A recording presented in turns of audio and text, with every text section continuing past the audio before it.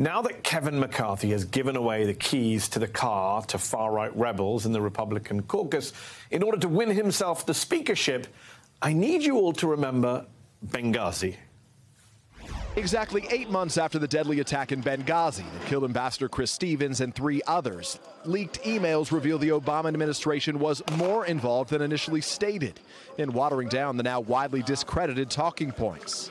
It makes it look like they're trying to hide something, whether or not they are. A thorny issue for the Obama administration, and analysts say perhaps a larger problem for former Secretary of State Hillary Clinton, said to be eyeing a possible presidential bid in 2016. Calling it an attack is like saying the sky's blue. Of course it was an attack. Well, we want to know the truth. The statement you sent out was a statement on Benghazi, and you say vicious behavior as a response to inflammatory material on the internet. If that's not pointing as the motive of being a video, I don't know what is. And that's certainly how the American people saw it. Well, Congressman, there was a lot of conflicting information that we were trying to make sense of. The situation was very fluid. It was fast moving. You know who else moved fast? Congressional Republicans like Jim Jordan, who you just saw. More on him in a moment. Remember that name. There were 10 total investigations into the 2012 attacks on a U.S. diplomatic outpost in Libya across 4 years. 8 were conducted by Congress. 6 were Republican-led, including the House Select Committee on Benghazi, chaired by Trey Gowdy.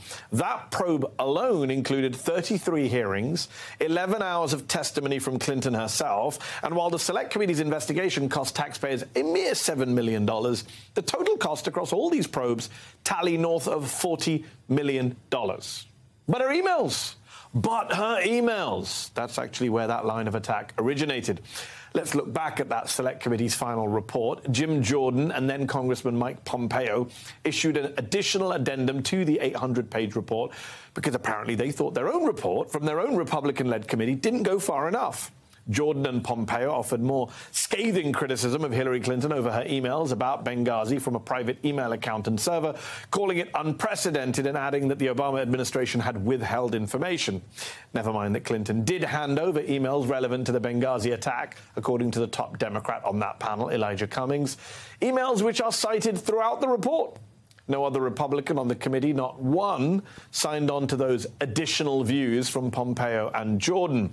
So why am I telling you all of this? Why am I reminding you of the time wasted and the millions of taxpayer dollars spent? Also, Republicans could conclude they'd found absolutely nothing new against Secretary Clinton, no more evidence of wrongdoing against her in the Benghazi attacks. Why?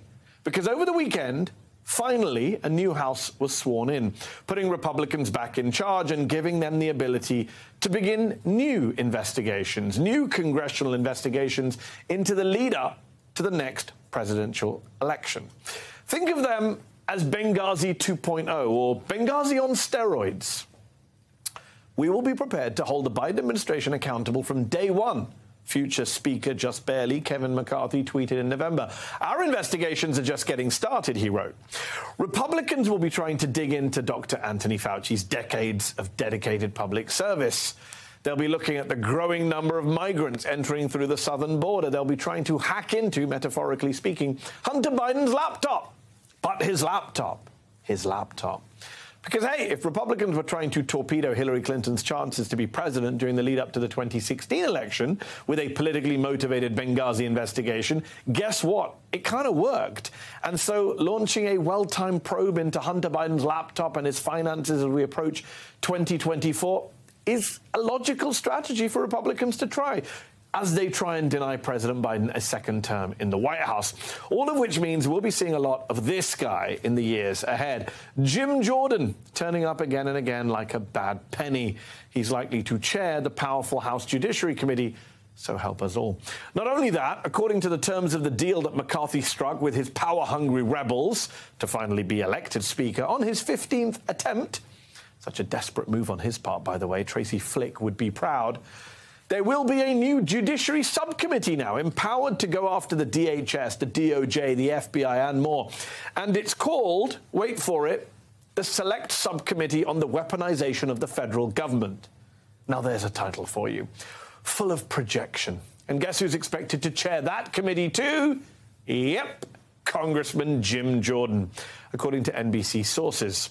That means pursuing ongoing criminal investigations of things like the Mar-a-Lago confidential documents probe or the Justice Department's investigations of Trump's efforts to overturn the 2020 election.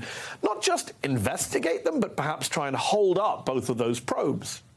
Former Republican Congressman David Jolly pointing out that establishing the subcommittee is almost like legitimizing the insurrection.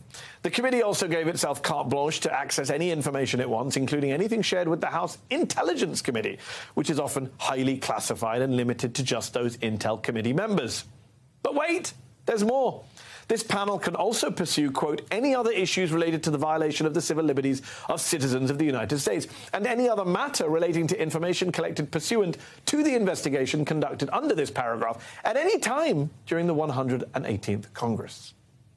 Remember the days when we thought the Patriot Act was invasive? So let's not pretend this has anything to do with anything other than party politics. How do I know that? Just listen to the guy who's now in possession of the gavel back during Benghazi. Everybody thought Hillary Clinton was unbeatable, right? But we put together a Benghazi special committee, a select committee. What are her numbers today? Her numbers are dropping. From the horse's mouth. Look, this is not government of the people, by the people, or for the people. This is cynical, partisan, attention-seeking undermining of democratic government by power-hungry authoritarians. It's McCarthyism all over again, only this time it's Kevin, not Joe. Joining me now is Kurt Bardella, advisor to the DNC and DCCC, and a former Republican spokesperson for the House Oversight Committee. He was a senior advisor at that committee when it first began congressional investigations into Clinton and Benghazi. Kurt, thanks for coming back on the show. We have Jim Jordan likely to chair one of the House's most powerful committees and likely to chair this new subcommittee on the weaponization of government. Talk about irony. How bad are things going to get when it comes to blatantly partisan investigations by this new GOP House majority? Well, I think you put it best, Mehdi, when you called it Benghazi on steroids. I kind of call it Benghazi without any of the adults in the room at all. Remember, when the Benghazi investigation first began, the leadership of the Republican House was people like John Boehner, Eric Cantor, Paul Ryan. And they, in fact, started this committee initially because they wanted to try to rein in some of the crazy. There were so many investigations going on by House Republicans that there was so much infighting about who would get the headlines and who would get attention and who would get on media that they tried to consolidate that to control the crazy. Well, here we are almost a decade later, and there's no safeguards. There's no one trying to control the crazy. The crazy has taken over the entire party. Yes. The crazy has all the gavels. The crazy has all the power. So what we saw back in 2011, 12, 13, 14, 15, that's nothing compared to what we're about to witness.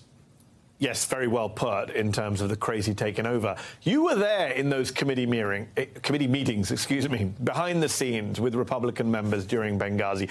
Give us a picture of what Republicans were saying then to each other behind the scenes and what they're saying now as they get ready to launch these investigations. What's their plan? What's their focus?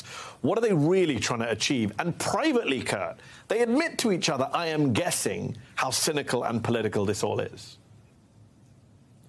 Well, it's funny because now the things that were said privately, quietly, behind closed doors, hey, if this works, this could take down Hillary Clinton's campaign. If we do our job right, she's going to be walking wounded into the nomination.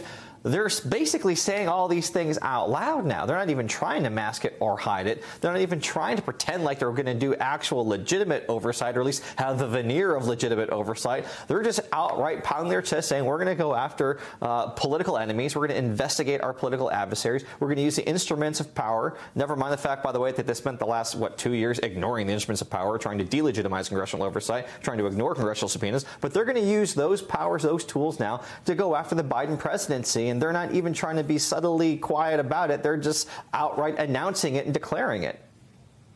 You told Rolling Stone magazine that the GOP strategy under the Obama administration and during the Benghazi probes was, quote, flood the zone and take advantage of the media's competition with one another to break things, break stories. Do you think Speaker McCarthy and this House GOP will adopt the same strategy? And how should the media respond? You know, they will. And part of this, and this was a big part of what I think made the Republican messaging machine so successful during the Obama years, was the media was kind of their unwitting accomplice and partner in their effort to legitimize their witch hunts. And they're really going to go back to that same playbook now. You notice how almost everybody who covers these things, they call it the Republican oversight agenda. They don't call it taxpayer finance witch hunts. They don't call it fishing expeditions. By just calling it oversight, they're legitimizing these efforts. That's what the Republicans are banking on, that every time they issue a subpoena, every time they issue a document request, every time they have a hearing, that it will be treated as if it's on equal footing as the investigations that have been conducted, legitimate ones, into Donald Trump's criminality. The Republicans are banking that the media will drop the ball, not provide the context, and give them that legitimacy. And engage in both sidesism, as you say. Compare the work of the 1-6 committee with some of these nonsensical committees. One last question, Kurt. Let's talk about Speaker McCarthy and his newfound, albeit quite weakened, power. How long will that really last? He gave some pretty major concessions to the far, far, far right of his party, who will have undue influence over him in a way that, rebels didn't under previous speakers. They could oust him pretty quickly tomorrow if they wanted to. Will he come to regret that? Will he even last a full term? No, he won't. And I'll tell you, the bill is always due with these people. When you make a deal with someone like Donald Trump, when he's making calls for you, when he's out there taking credit for why you got over the finish line, what are you going to do when he calls you and says, okay, Kevin, I want you to endorse me for President of the United States? What are you going to do when some of these whack jobs that are on committees and have gavels say, we're going to impeach Joe Biden, even though they know it's a political loser, even though they know there's zero appetite right now amongst the American electorate for that type of witch hunt investigation and impeachment?